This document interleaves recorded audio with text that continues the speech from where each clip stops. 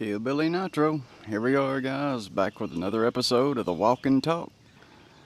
Episode 90. Yeah, we're getting on up there, guys. Episode number 90. Sorry, it's been a minute since I've done a video. We haven't had really no knives going on, but we got a little bittersweet episode today.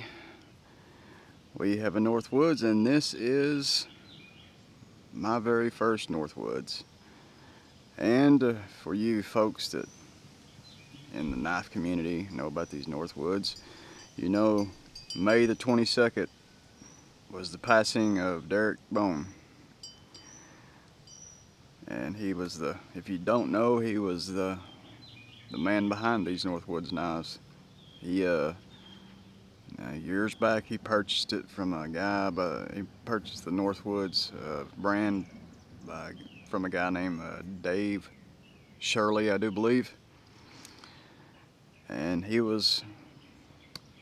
Derrick was behind the knives that most all these popular Northwoods knives that we know today.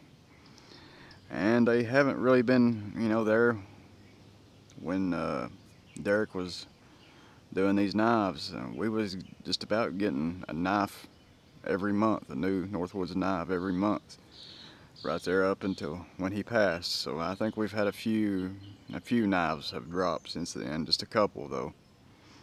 Sure do. I never met him, but I sure do. I miss him. I'd spoke to him a few times online, and this knife right here, I'll go ahead and show it to you. The Hawthorne jack with the Wharncliffe. These came both in clip point and with this modified Wharncliffe. This is kind of a modified Wharncliffe that Derrick came up with. It's kind of stretched out a little more. Just a beautiful knife. It's one of my favorites, and I will never turn loose of it.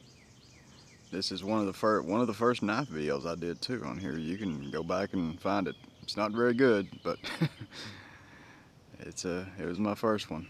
So yeah, like I said, he was a man of many traits, I guess. He was a pastor, a pilot, a father, a husband, a brother, and a friend to many. I mean, his presence was really known online, and I could only imagine, the people that were in his little circle. So, of course, you didn't have to really be in his circle for him to know you. I mean, he was a pastor. He was a friend to many. And that's kind of why I got this little airplane out here. And a little coin that I done this the day he passed. Kind of messed up didn't know if I wanted to stamp it or do it with a engraver, and kind of messed up there. I need to touch that up a little bit, that RIP. Yeah, this is a coin I done a picture. I made this coin for that picture.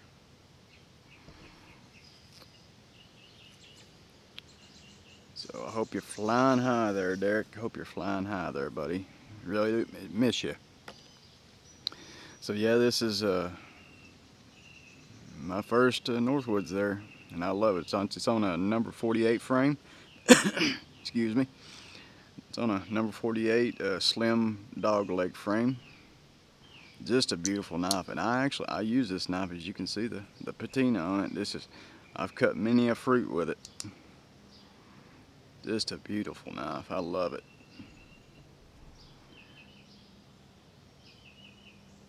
And the thing about this knife is, what it kind of reminds me of is my grandmother back in the day. She lived on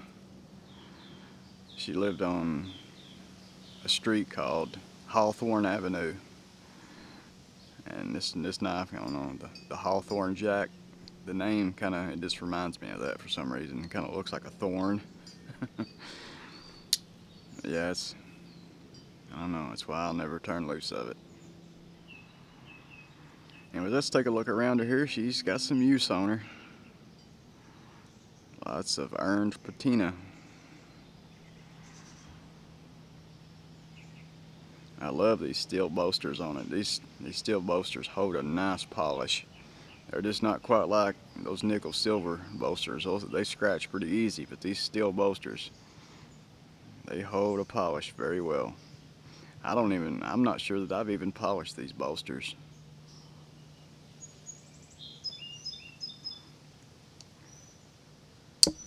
What a beauty. It's super sharp too. It's easy to sharpen. Snap. Might get a little wind coming through the microphone. That pull is probably, it's about a 7.5. It's about right there where I like them.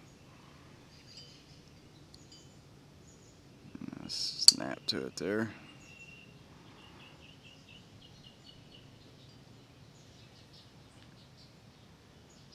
Got many oranges and apples.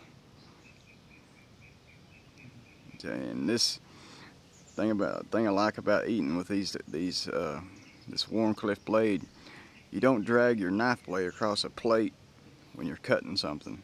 You don't dull your knife up. You just keep that tip on there, the tip down on the plate or the cutting board, and it keeps from dulling your blade up. That's one thing I really like about it.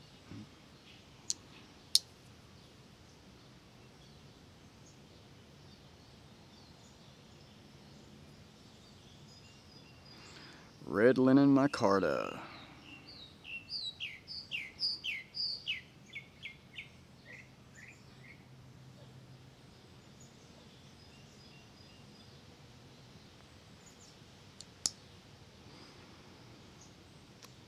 Well guys, I believe that's going to wrap this one up, a little chapter 2, and like I said, doing this little video right here for the man Derrick Bohn. The thing that really gets me about it too is they were in the process of, and I didn't know this at the time, I didn't find this out till the day after that he passed. They were in the process of moving Knife Ship Free to Chattanooga, Tennessee. He would have been an hour and a half, 2 hours from me, and I would have got to have met him. I live up in Knoxville, so it's right at 2 hours, not quite, just depending on how fast you drive. I would have got to have met him and all the people there at Knife Ship Free, and really that bummed me down even more when I found that out.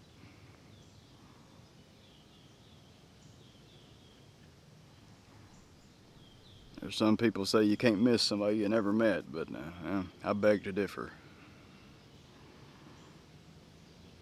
And one of the first pictures, like I said, one of the first pictures that he ever liked of mine, which he didn't like a lot of my pictures, and just, you know, pictures I would post. I was friends with him on his personal page too, but I posted one of the first pictures I posted of this knife. He actually liked it on Facebook, and I tell you, it put a smile on my face.